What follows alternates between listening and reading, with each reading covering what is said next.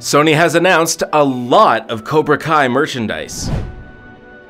Hey everybody, I'm Adam Martinetti, and my merch is available exclusively nowhere.